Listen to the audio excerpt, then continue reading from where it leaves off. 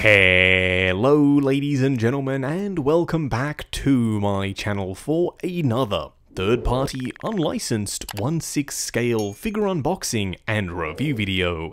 Now today we are taking a look at none other than the Flashpoint Doomsday Reveler, aka Toy Zera's version of Jared Leto's Knightmare Joker from Zack Snyder's Justice League. Now, for those of you who've been watching the channel for an extended period of time, you'll know I love my DCEU films, specifically that Snyder cut. I watched it a bunch of times, so yeah, I was super excited to get this guy in. Now, don't forget, he's third party, he's unlicensed, he's an unofficial product. I picked up mine from Comic Sanctorum. I've popped the link in the description below for your reference purposes only. This is not a promotional video, this is a review on a figure I picked up for my own personal collection. What we are going to do now though is get the box laying flat in the light box and do the unboxing. Here of course we have the box art and it's relatively straightforward. The Doomsday Reveler up on top, the luxury edition sticker down below because this version comes with two head sculpts, a Flashpoint logo on the side, and of course some legal information on the back. Now, Toy Zera from time to time include these cardboard magnetic front covers, which can actually double as a backdrop. This one is relatively simple. I would have loved to have seen the hellscape of the Knightmare universe, but unfortunately we got a pretty straightforward concrete wall. Now the Joker himself does, as I said, come with two head sculpts. I haven't decided which of the two I'm going to go with in my display, but it appears as though he comes wearing the rooted hair sculpt. I will try to tame this hair before we take a closer look, but first, in-hand impressions are very positive. I'm loving the weathered, disheveled look of his robes. Now of course there is one tray up on top and another down below, so what we are going to do now is get all of Joker's accessories laid out in the light box and take a closer look at everything he comes with. Here we have all the parts and pieces. Now starting off with the display base first, it is super simple. It's literally a concrete style flooring up on top with the Joker Jester on the front. I am so glad they did this rather than printing the Doomsday Reveler. Please, Toy Zera, going forward, just use a logo, it's a lot more classy. We also have a regular crotch grabber up on top. Now, one thing that I didn't know he was going to come with is this, a 1:1 scale version of the playing card that Joker offers to Batman. It's a super nice touch, and again, going forward, 1:1 scale props are a really nice and simple addition, specifically when they're literally just a playing card. So if that's something new that Toy Zera is going to do, then I'm all for it. You also get a surgical mask, which is absolutely filthy. You can see it's in tatters, there's dirt and grime on the surface, and you do have two strings on either side that you tie up to have him either wearing it or have it around his neck. You also get the police vest, and it is accurate to the one that you see him wearing in the movie. You can see SWAT, Gotham City Police, various different pouches, and magazines which can be removed. You also have a ton of police badges, which probably are police officers that Joker has unfortunately dispatched of, but I love the rusted effect, plus the dirt and grime and the blood over the top. Now, yes, you will see him wearing this later on in the video. You also get the Thorned Crown, which was shown in some promotional images taken by Zack Snyder, but unfortunately we never saw it in the movie. You also get what I believe to be an M4. He does have a sight up on top. You can remove the magazine, but in one of the weirdest turns, you can also remove this section which has a bullet in the bottom. Now, I'm by no means a gun aficionado, but I'm pretty sure there is nothing that's supposed to go in the regular grip. This is the only magazine. So yeah, I was a little bit perplexed. You also have a single point sling that you do have to attach up the top there. Lastly, for the weapons, you get his purple and gold 1911. Very Joker.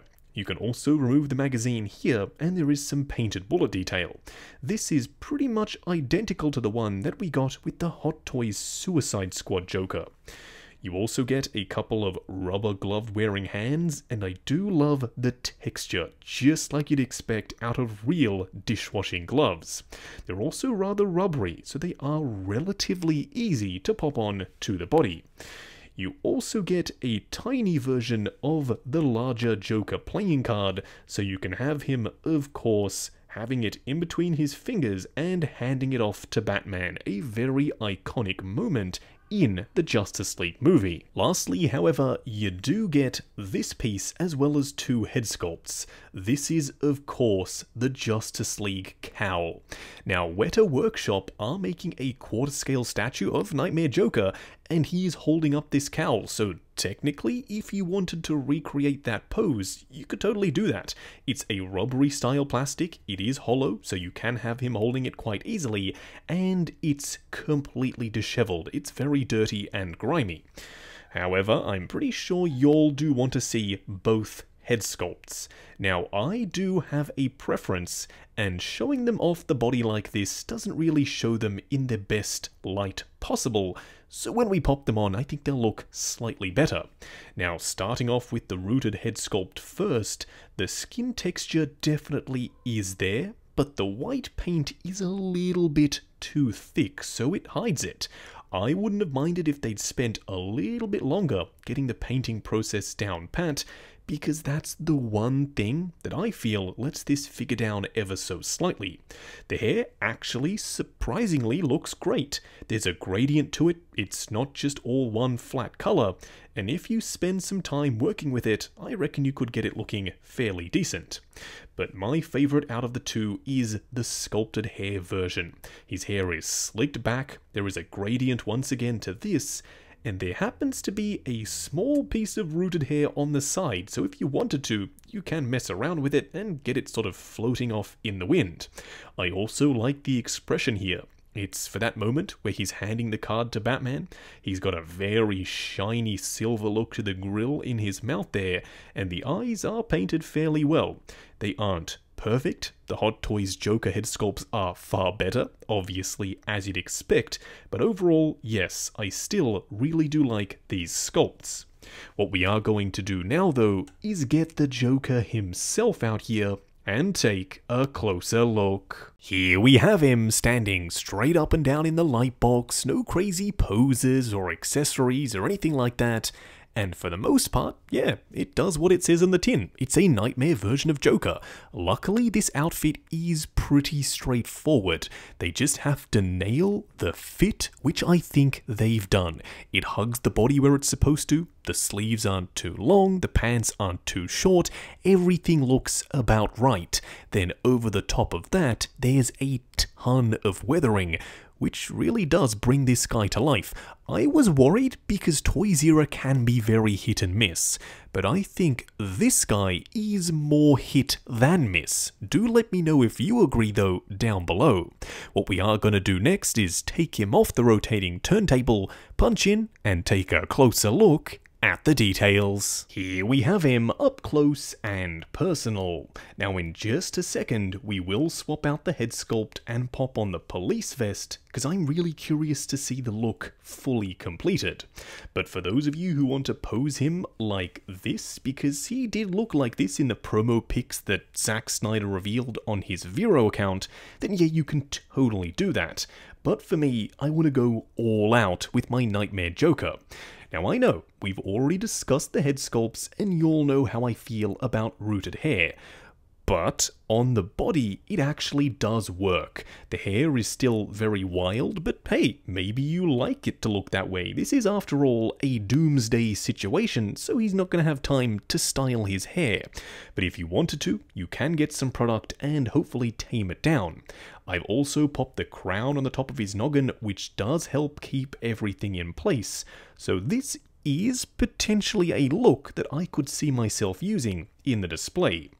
Now moving down to the robes, These are very nicely weathered. They could have totally cheaped out and made these pristine white, but they didn't. There are multiple passes of brown and black paint over the seams in the high traffic areas where you'd expect them to be. Specifically down here on his sleeves, they are filthy.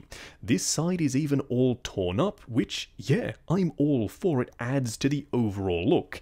It's wrinkled, it's dirty, and it's nasty. I mean, look at the bottom of this outer robe. It's disheveled, and that fits perfectly.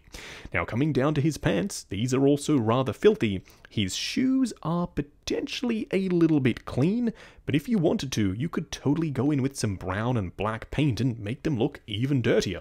There isn't much in the way of sculpting on the underside, but there is still a little bit of detail. On the back, you have these various ties. I guess if you wanted to take this off and modify it a little bit, yeah, you could totally do that.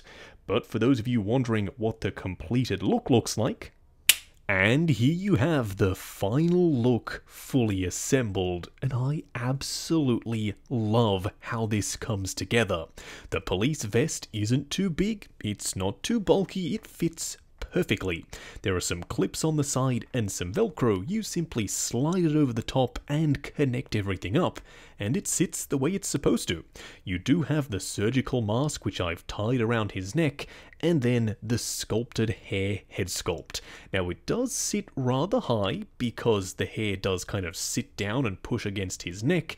If you wanted to use the other one though, with the rooted hair, it does sit slightly lower. Overall, this is my favourite look for this version of Joker, and I'll absolutely be popping him in the display in a pose holding the Joker card, very similar to this. Now for a quick side-by-side comparison, here we have the Hot Toys Knightmare Batman and the Flashpoint Knightmare Joker. And oh yes, this makes me so very happy. I love the Knightmare universe. It was one of my favourite things about Zack Snyder's vision, and I wanted to see more. I'm super glad that we did get to see that in the Snyder cut, but I kind of wanted even more than what we got. Either way, now I can have these two displayed with the rest of the Justice League in the collection. Just going over articulation. Now bear in mind this is my personal copy of the figure, so I'm going to be a little bit more careful. I've also taken the liberty of leaving the vest off just to show you the fullest range of motion possible.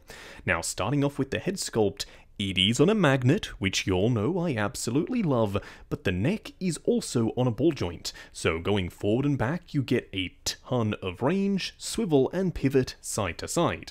The arms will go up the full way, and they are on soft ratchets. They will of course go forward and back, butterfly joint at the shoulder, swivel at the upper bicep, a double bend at the elbow, and of course a regular 1/6 scale wrist peg. The torso will crunch forward and back, swivel, then pivot side to side. The legs go forward to there, they will go out to there, swivel at the upper thigh, a double bend on soft ratchets at the knee, and lastly a ball joint down here for the ankle. Just wrapping up on the Flashpoint Doomsday Reveler, aka the Knightmare Joker from Zack Snyder's Justice League. Going into this, I was really excited, but a little bit nervous, because my expectations were so high. Did he meet or exceed them? Yes, for the most part I think he met them. He's not 100% perfect. There are some things that I would have liked to have seen them spend a little bit longer on, potentially the paint applications on the head sculpt, but for the most part, I'm still very satisfied. The accessories are awesome, the robes are very well done, and the fact that if you get the deluxe version, you get 2 head sculpts, that means you can make your choice. Which of the 2 do you prefer, sculpted or rooted hair? Now, if you do sit down and spend a little bit of time working with the rooted hair head sculpt, then yes, you can totally get it to look awesome. But for me, I will be going with the sculpted hair option in the display. I like the crazier, zanier expression, and I think it works for the Knightmare scene. Now, there are other companies making this version of Knightmare Joker, so when they come out, I'll pick them up and then we'll do the requisite comparisons. Now, if you are looking to grab this, I got mine from Comic Sanctorum, but do bear in mind it's third party, it's unlicensed, this is an unofficial product. I have popped the link in the description below for your reference purposes only. While you are down there, why not check out the link to 6 Scale Network, the awesome Facebook group. Come along, chat figures, share photos of your collection, and of course, see what's coming up next on the channel. Like, comment and subscribe, and we'll catch you in the next video.